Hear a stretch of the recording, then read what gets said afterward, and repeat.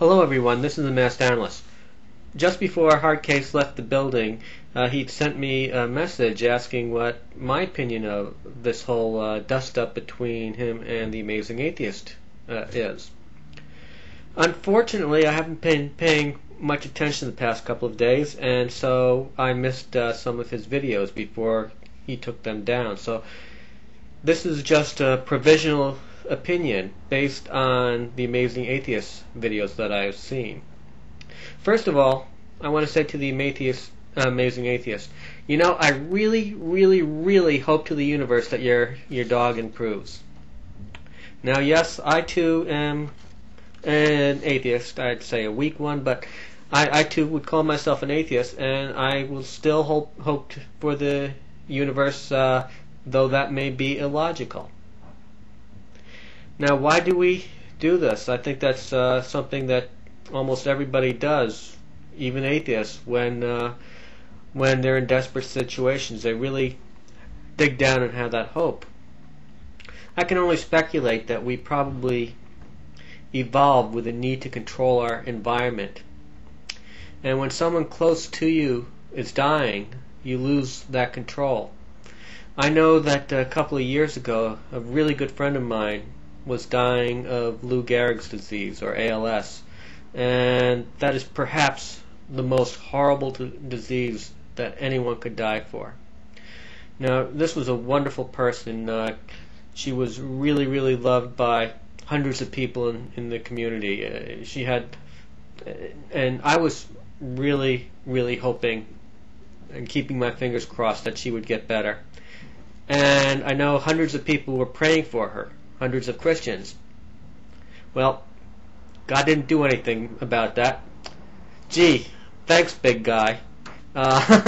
So Christians' prayers were about as effective as my hoping for the universe. That is not at all. But this hoping, this longing for control, it satisfies a need within us, a very human need. And one should not belittle that in another atheist because of this. It doesn't make anyone less of an atheist, which is a slightly different topic I want to talk about. It seems that I've seen from time to time, and Brett Keane I know is very big on this, on accusing everyone, on accusing some adversary of being less of an atheist than he is, and I've seen other people do that, but I'm really not sure I understand this whole thing of this atheist purity. I just don't get it. I have to admit that. I don't see that this should be a competition as to who can be the most atheistic or not. But I think that what Hardcase said was absolutely true in the logical frame of things. He said that you can't really hope for a higher being of some sort and still be an atheist. And what he said technically was true, because it does kind of violate the definition of atheism. However, people do not always behave logically, and when you're in a time of stress and a time of need, you're going to hope. You're going to ask others to hope, and that's just part of being human. Later on, as time passes, then one will come to one's logical senses again and realize, yeah, well, I really needed to hope, and I needed others to hope for me. That was an emotional need, but it didn't make any. But it's illogical, but it's a need nonetheless. Now, I thought that Hardcase was in the wrong here, as far as jumping on the Amazing Atheist for that. It was kicking him, I guess, when he was kind of down. But I don't consider this to be such a major thing that it's worthy of closing an account, and I don't think it's people do make mistakes, and I don't think it's a serious enough wrong that people should be getting on his that people should be hard on his case for that, if you will.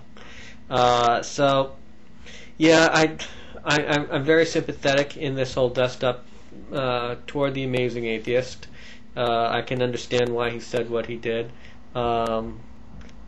And what Hardcase said from the little clip that I saw that the Amazing Atheist played.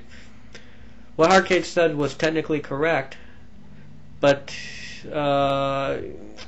sometimes it pays to be a little bit diplomatic. Sometimes it pays to overlook the technicalities, and I think this was one of those times. However, this is nothing, and maybe you closed your account, Hardcase, for reasons other than this. I don't know. Unfortunately, I got this mail first thing in the morning. By the time I got off of work to take a look and see what was going on, your account was closed. This certainly isn't worth closing your account over. Maybe there was another reason you closed it. I don't know. But I can only give one conclusion here. Hardcase, get your ass back on here. Open that account now. I know I speak only for myself, but I'm going to miss you. I'm sure a lot of other people are going to miss you. Yeah, sometimes you weren't necessarily all that reasonable. Oftentimes you were, but you always brought wit and intelligence and humor to your arguments.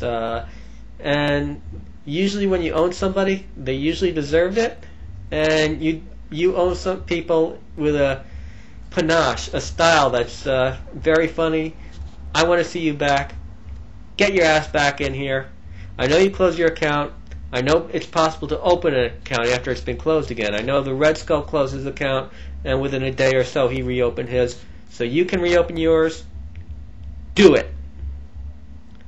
This has been the Masked Analyst, under an N.